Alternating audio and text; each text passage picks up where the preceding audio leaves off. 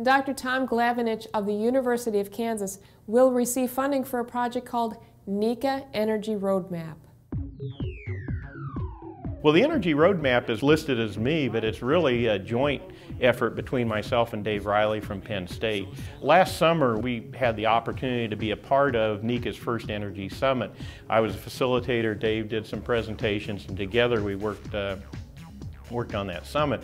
One of the things that came out of it was that the NECA members wanted NECA to have a roadmap and a direction for how to address the emerging energy market. And with the new administration coming in, there's going to be a lot of changes and a lot of opportunities for the NECA contractors in energy. Tell me the long-term goals of this project. The long-term goals for Dave and I is to help NECA. NECA currently has a task force looking at energy future. They also have their government affairs initiative, which they always have as part of the services that NECA provides members.